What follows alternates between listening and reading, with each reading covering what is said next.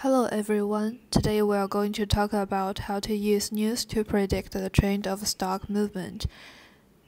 We will include introduction, related work, motivation, dataset, models and methods, and conclusion.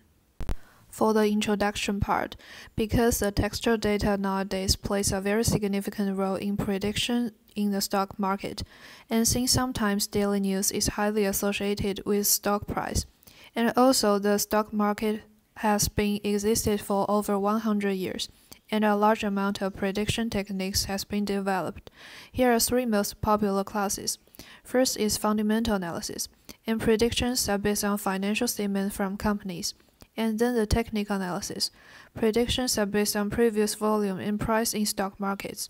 And lastly, the sentimental analysis. Predictions are based on the published articles, such as financial news and companies' reports. And we choose this one because it is a relatively new technique that relies on the database online. And also, news is a reliable resource in predicting the trend of stock prices, according to Lee. So, in our experiment, we will focus on sentiment analysis and mention the technical analysis.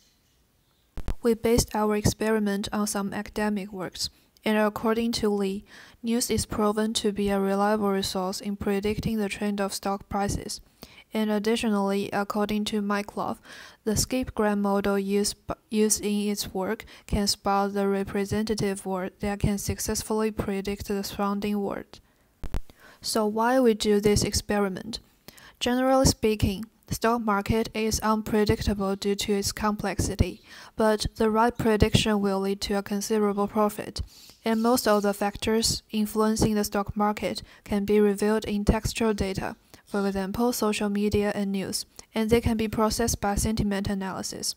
Additionally, all of us are interested in stock market because it's highly correlated with daily work, for example, as quantitative researchers in the financial industry, and it will benefit our career development.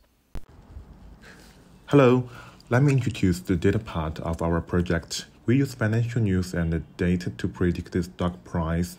Unlike other sentiment analyst groups, we don't use the words in the news. Instead, we count the number of news for a specific stock in a specific day. The number of news is our first feature. Usually, the number of news for a given company is constant. When big events happened, the number of news would increase with stock value change greatly. So, in this time, we will have the chance to get a profit in that. Also, companies with larger market cap may have more news per day than those with small market cap companies. So, in order to avoid the bias, we use the number of news divided market cap as our feature. We get our data from two sources. Stock data is from Nasdaq's website, and news data is from one financial website. The last part of data is the stock data. So we choose 37 companies with market cap between $30 to $100 billion in techniques industry, 30% training group, and 70% testing group. The reason why we choose the technical industry, which is that we want to all our companies is coming from the same industry, so to avoid overfitting. And the reason why we choose 30 to 100 billions is that we hope our companies will have a constant number of news usually a day. Others, we use three change date. Change date 1 means today.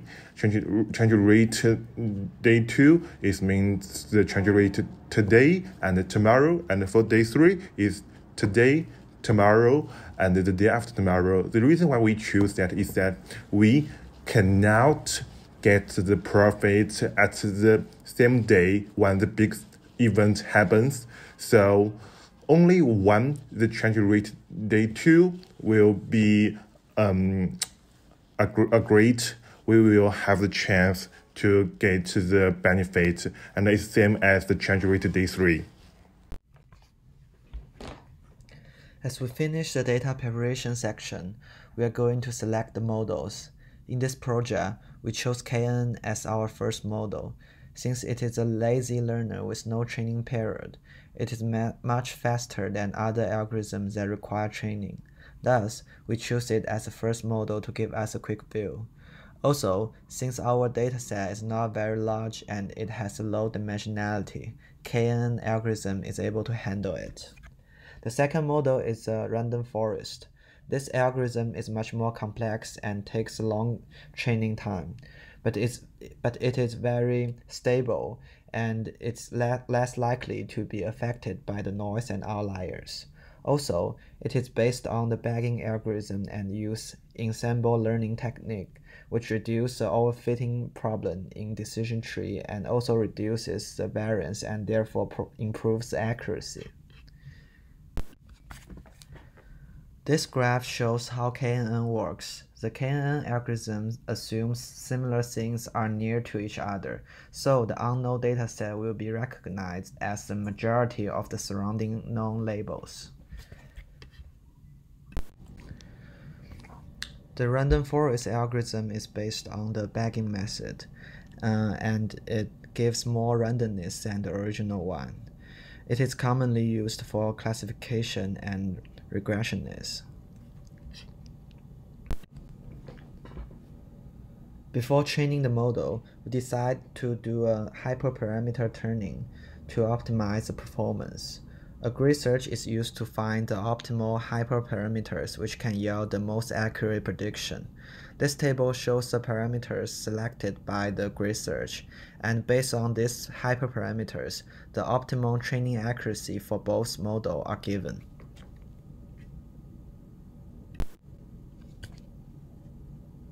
Then, we use a model with the optimal hyperparameter to make prediction on test dataset. The KNN model gives a prediction accuracy of 46.44%, which is not desirable as it is worse than the random guess. The random forest model turns out to perform much better, giving a test accuracy of 53.82%. In conclusion, in this project, we creatively selected the feature of the number of news rather than the detailed words of the news, which is more quantifiable, and it turns out to be a good indicator of the change in stock price. However, the number of features we used is quite small, and in the future we might find more useful features to include in the model and thus improve the model's performance. The test accuracy of 53% seems to be a weak performance in general, but the trend of the stock price is extremely complex and hard to forecast, so our performance is fair enough and at least it is better than the random guessing. Thanks for watching.